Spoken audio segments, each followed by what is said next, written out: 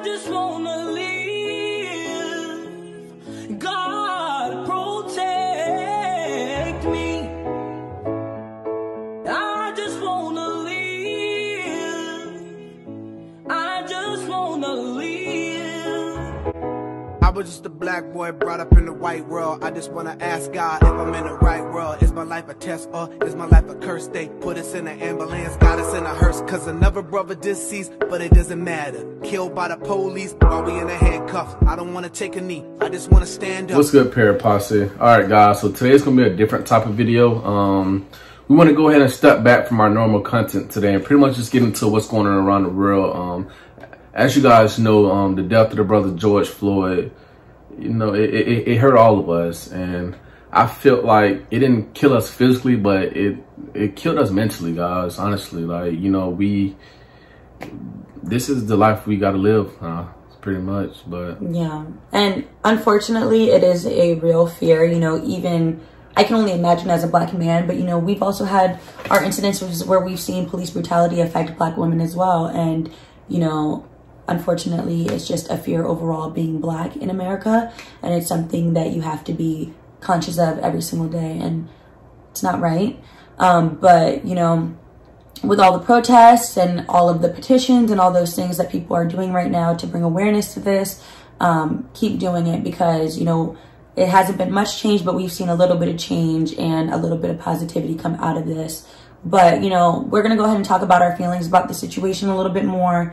And before getting into the video, we do want to give our deepest condolences to the Floyd family and, of course, anybody else out there who is black and has to deal with this and has to just deal with the fear of being black. We just want to say we're sorry, we're right there with you, and let's just keep pushing to change and to freedom eventually. Before getting to the video, we do want to go ahead and start off with a prayer, so I'm gonna let you start off. All right, guys. Sweet. And if you would just bow your heads with us and pray with us. Father God, I just want to say, honestly, I just want to say thank you for making me black, you know, and just thank you for making me a strong black man. And we're gonna keep on fighting. You know, I feel like we was all put on this world to be free and, you know, love each other, and, you know, I'm gonna go ahead and take over on this. Okay. Dear Heavenly Father, we first thank you for another day, another opportunity, especially to make change in this world, God. You know our hearts and you know we're hurting, and we just ask that you provide us with the tools to go out there and, you know, make better of the situation. And, you know, I do ask that you just fill the hearts, you know, of your people with love, with care, with tenderness, and, you know, put your healing hand over this world, God, because all of us are going through this, and like I said, I just ask that positive change comes out of this, and that you just soften up those hearts of the cops who, you know, use their job in the wrong way. And I ask that you continue to protect us, you continue to love us, and you help us love each other, God. Thank you for another opportunity. Thank you for everything you have given us, for you are our Savior. In Jesus' name we pray. Amen. Amen. And let's go ahead and get into the video. So I'm gonna start this video off by asking you, how do you feel when people respond all lives matter to Black Lives Matter? And I want you guys to answer this question in the comment section below, guys, because I really want to know how you guys feel also about this. So how you feel? I feel like, you know, I can see where you guys were trying to go with that, but I feel like, you know, it's kind of a little bit offensive, because as much as we wish that all lives mattered, the reality of it is they don't. And I feel like, you know, you've seen in the justice system for hundreds and hundreds of years, Black lives being disregarded when it comes to police brutality.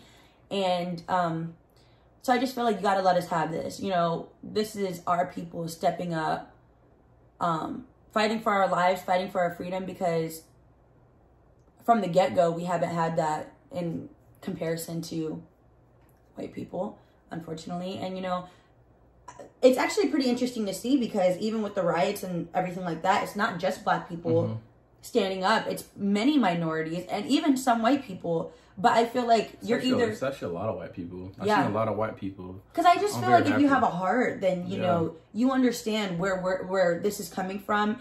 And I think it's just very unfortunate that police use their jobs, use their power to take out their own anger and their own prejudice against Black people. And that's what the movement is about, is stopping the police brutality and really making it equal. Yeah. Because if you're Black, you never felt equal. Right. Honestly. So that was a good question. What do you think about how people are rioting and protesting, and like, do you agree with everything, or what do you think? Because there's a lot of controversy on that, and I've had some people talk me down on that, but I mean, honestly, I love the protesting. The protesting, I feel like for once that we are all, and like she said, it's not just the Black people. You know, I done seen whites, you know, Spanish, Haitian, you know. Yeah. I done seen a lot of different races come together and fighting for what's right. You know. What about like the looting and like the breaking in and? Wow. So can I say something on that? Hold on, let me.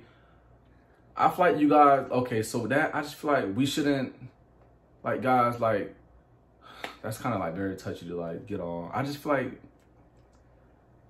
don't take this, like, his death, George Floyd's death, and, like, don't, I feel like, don't take this as a come up, guys. Like, you know, like, not a protest, I love to protest. I promise, like, guys, if we protest every day for the rest of our life, like, I would literally, like, I love it. Like, it's because we're fighting for something that we believe in. But, like, breaking in, like, stores and, you know, stealing crap, guys, like, that's not who we are. You know, I just feel like what that's doing, that's just giving the, you know, the white, well, I'm not even going to, well, white people, not all white people are bad people. Let me just say that, because I have a lot of, I'm a mix of white. I have a lot of friends that's white also. Same. And I care about a lot of white people also. But for the white people that are racist, I just feel like that's giving them, you know, like, more to judge us about, because in their eyes, we're animals, you know, guys. And honestly, for me, I'm mixed with white as well, but in a white person's eyes, when you see either one of us, you don't identify us as white. So, yeah, exactly. So I identify with being Black.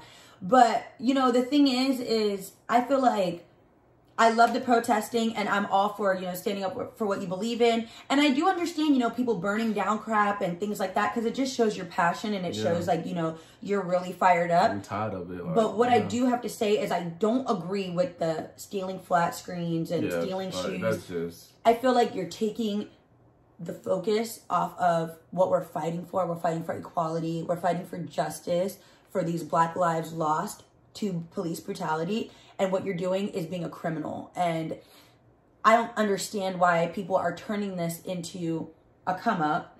You know, like I said, I might have felt a little bit some type of different way if it was, you know, just burning stuff down and whatever.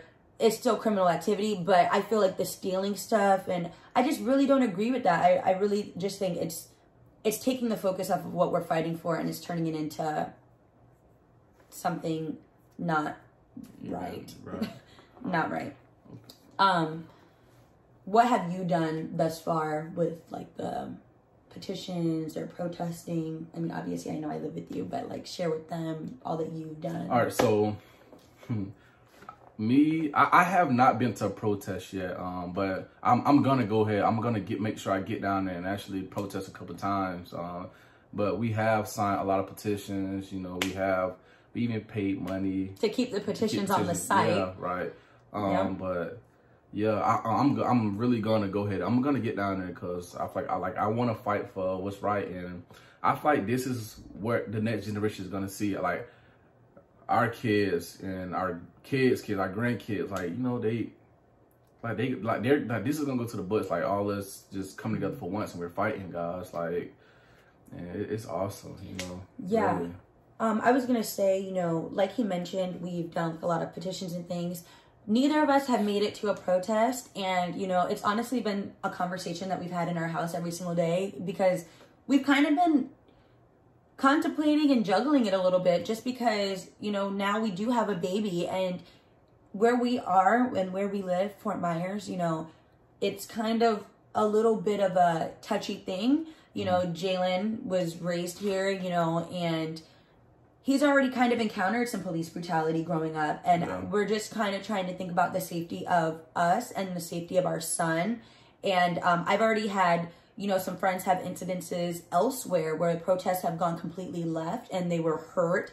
They've seen people hurt. They've seen many people arrested for not really doing anything. And, you know, I think I do look forward to protesting, but it just really all depends, because it'd be very tragic if one of us lose our lives or something like that. And ultimately it would affect our son. But rest assured that we have been doing everything else we can from the safety of our home. And, you know, even the coronavirus as well. Like, I'm so shocked to see everybody out there. I'm very proud. But, you know, again, we have a new baby, and it's kind of just one of those things where we really, we're passionate about it too. And we're doing our own thing and, you know, fighting with you guys, just not physically at the protest. So, yeah. I do have a question. What about the law that just passed, that the police are actually allowed to pretty much kill anybody that's in a large... Yeah. Yeah. So, if you guys aren't familiar... Or any riders, guys. So, yeah. You guys, I like... Be safe. That's one thing I did want to touch on about rides, you guys. Like, so I guess there was a law basically saying that police can actually kill you now if they see you rioting, because it's kind of like a purge. Yeah, it's like a purge now, so... Yeah, if you guys aren't familiar with it, it was just actually like an act that was passed recently that, you know, due to the high volume of rioting and protesting and all these things, that police are actually able to take action in the same way that they've been killing us. Right. And basically kill you or, you know, harm you if you are rioting. I forgot what the real terms of it were, but, you know, if you're rioting violently, or even if the groups are too, I think they use the word like tumultuous or something. Like if it's way too many people at one place.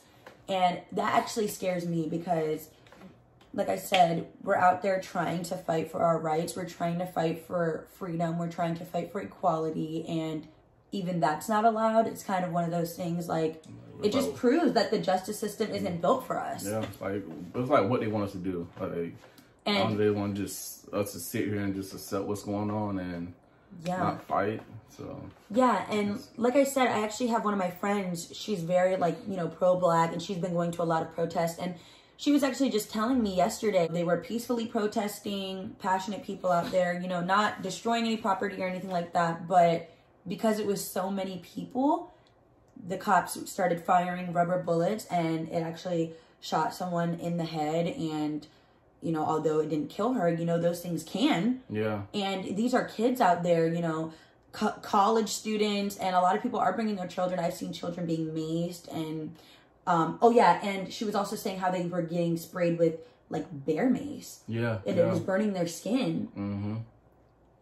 I don't understand. I don't understand. And I do understand that with, like, the police, what their job is to do is to protect us. I mean, and unfortunately it's somewhat failed up to now. But it failed completely, to me, honestly, guys. I'm not gonna say somewhat. It failed. Yeah. It's like, my thing is how I see it. All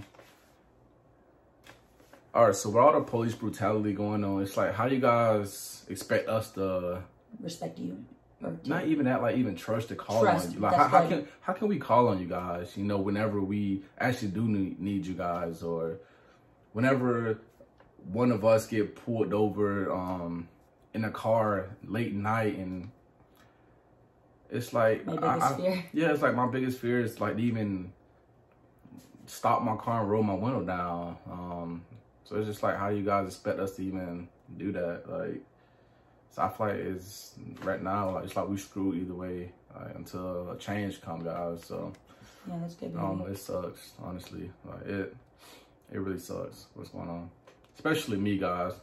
Like, not saying, like, you know, so I had a past, you know, like my younger days, I was a little rough, little son of a gun. But yeah, like, even my image, guys, you know, with the tattoos and, you know, the beard and the skin color. Yeah, the skin color, you know, little jewelry, whatever, guys. It's like, I feel like the first thing the police do think is he's a drug dealer, or somewhere between those lines, guys. And it sucks, because I have gun license, and it's just like, that's like, honestly, like the most scariest thing, you know, guys, like getting pulled over by the police, and, you know, Remember I was telling you having our weapon. Yeah, how the police actually told me to grab my gun out the car. He actually he wanted me to. I got pulled over, and the police actually wanted me to like grab my firearm and hand it to him. Like, you know, so it's kind of like, all right, if I grab my gun, you gonna kill me right here. You know what I'm saying? So it's just we gotta stay woke, guys. Like it's sad.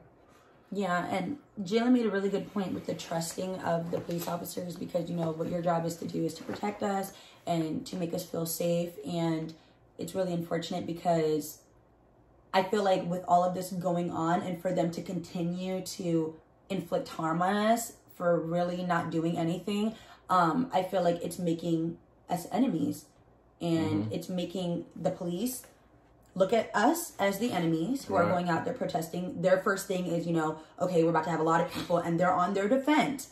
And we're looking at them like, look what you guys are doing to our people. So we do look at you as the enemies. But I feel like, I just hope that we can find some type of common ground and honestly just be safe to the people who are supposed to protect us. Like, I feel like it's just so sad to see the people who have gone through this training and who have been chosen to be police officers killing the people they swore to protect. So it's a sad thing. Oh, something. Well, and I won't. We're gonna keep on going. But how do you feel when people say there are good cops out there? Do you believe that? Yes. Yeah. Okay, that's one thing I just want to get on. All right. So I don't believe that every cop is a bad cop, right? Because I have met some good cops, but I feel like with things like this, like, you know, with the cop like killing George Floyd, I feel like it's not as hard for us to even trust the good cops anymore. You know what I mean? Like how do we tell the difference? Yeah, like how do we know you a good cop or you a bad cop? You know, so I don't know. It's just it's crazy. Like I honestly didn't expect this to even get like this in this world. No. Yeah. So. With the good cop, bad cop, you know, my dad was a cop and he's a great guy, and you know, he's also a black guy, but I have met plenty of good white cops. I think that, like you said, it's just hard to tell who's who now because the emotions are so high and it's just so much that has gone on.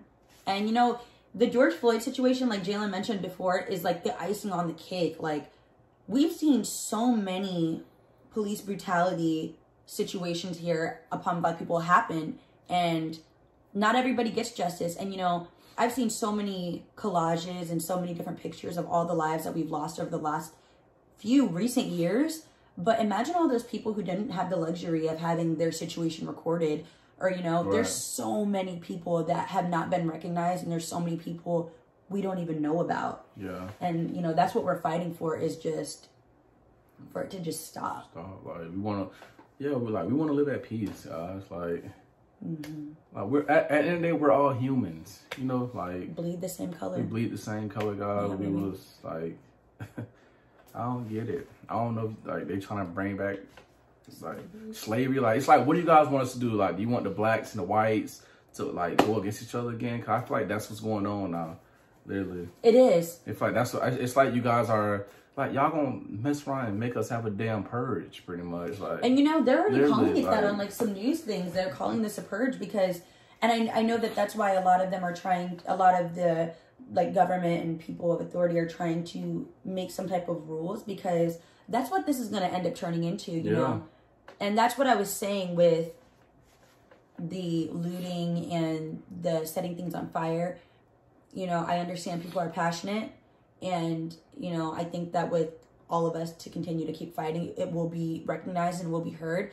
But with the way everybody's going about it, it's going to turn into a dangerous situation for everybody. And it is considered a purge because we can't expect to burn everything down, destroy everything, inflict harm on people and not have any type of consequences, because that's when it turns into criminal activity. So that's I've seen this be called a purge, and that's why they're putting out the laws that, you know, if you're going to protest, just don't burn stuff down. Yeah, let's burn that shit down, guys. Seriously. I understand. Let's burn that shit down. Yeah, man. Let's keep protesting, guys. Eventually, we gonna get heard. Like, and it even starts off with going out of our communities. You got to go into these predominantly white communities. When you make people feel uncomfortable, that's when you start. That's when feelings start to get stirred up, and that's when you get their attention. Going into their communities, surrounding their jobs. You know what I mean? Bringing awareness, because it's not going to do anything when you're around a bunch of black people fighting for black lives. You need to go to the people who we are fighting for their acceptance, fighting for their respect. Respect, yeah.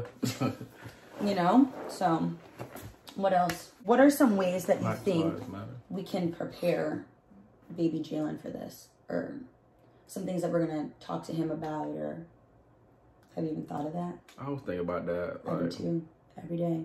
Yeah. You know, like, I want my kid to know, like, I'm not going to say that, well, I know, like, for a fact that, you know, he will encounter racism.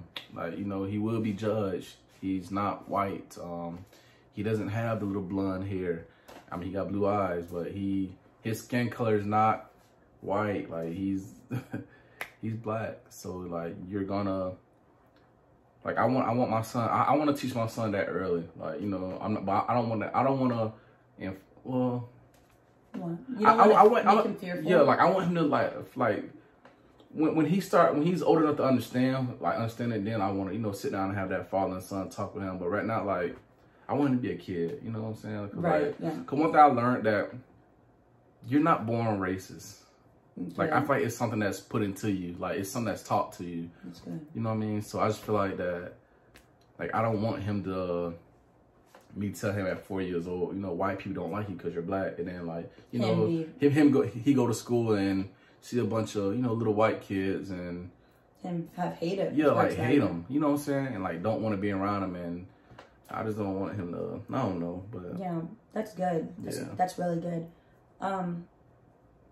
It's one of those things, you know, if you're a parent, you know that parenting doesn't come with a manual and you kind of just roll with the punches. But I do want to, you know, not make him fearful, but definitely make him aware, because it is a real thing that he will have to deal with. And I don't know, I feel like I'm nervous, but like Jalen said, I want him to really love everybody and as they are, you know, as he expects them to love him. And hopefully, you know, we can go ahead and share this with him and let him know what we fought for and what happened. And hopefully by then it's gotten a little bit better. But what I could say is, you know, I'm really proud of specifically this generation being the ones to really go out there and really do all this protesting. I know a lot of older people have made comments that it's so many millennials and so many young people who are really using their voice.